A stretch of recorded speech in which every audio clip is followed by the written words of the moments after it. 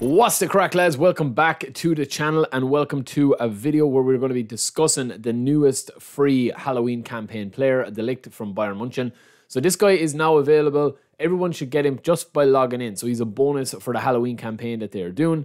All you have to do is log in here. You get the little pop-up and then you'll just be able to go. And there you can see here on the tree, we have got the three boys, right? So we've already covered Tell and Limer. This is in my third account or my second account, I'm not too sure. And the LIGT is going to come in as a, I think he's 85 overall centre-back. We'll just see here. He's got the new Halloween design as well. And he goes to a 96 overall as far as I know. Now listen, de Ligt has a couple of weaknesses, but he definitely is one of those centre-backs that is kind of like the Van Dijk type player, right? I'm going to have a video coming out that I'd say it's been one of my most requested videos of how to train centre-backs, how to partner centre-backs beside each other, whether it's a 3-man centre-back or a 5-man, or else a flat 4 at the back with 2 centre-backs, right?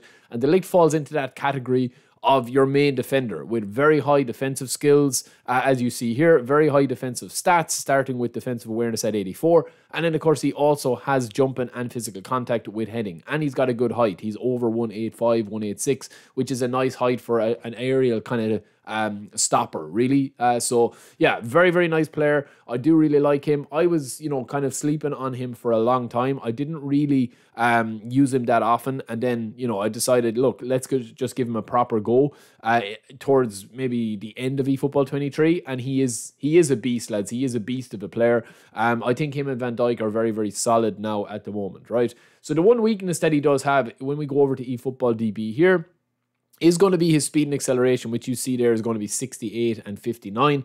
That's why you want to use him as your main defender. So even if we pop 8 into defending here, we're actually going to be able to get his, even with the booster, when we're going to be getting a +2 to all of these stats, right?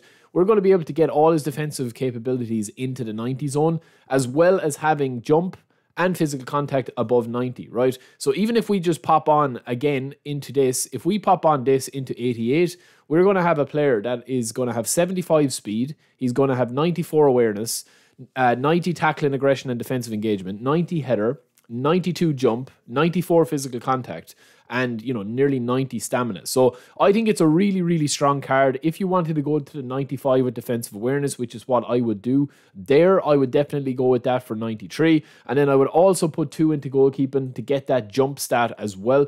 If you're able to do that, that is a very nice build. It's only a 95 overall because we've gone a little bit heavier into the lower body strength instead of the jump.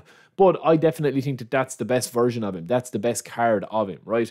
I don't think that he's going to be like a meta type card, and there has been multiple other versions of de Ligt. The only one change I might make because of his player skills is if you want to just keep him as defensively as possible, you could actually get a few more onto that and bring him up to that 95 with 95 +2 defensive awareness, which is 97, and all those tackling, aggression and defensive stats into the 93 zone, right? But I personally wouldn't do that. I would probably either just pop 2 more on to jump to have his jump over 95, and that is a specimen of a defender, lads. Look at that. When you don't really have to pay much attention to his lower body strength or anything like that, you're still going to get the speed and the acceleration, pretty much where you need it to be. He's also up to pass as well. So I would say that he's probably the pick of the Halloween packs. If you are a newcomer, having these 3 boys to build your team around is quite nice. You've got a good central midfielder or a right back as part of a 3-5-2 in Limer. You've got the LIGT, who's kind of your main defender if you pair him up with an explosive mobile centre-back such as Koundé or Timber.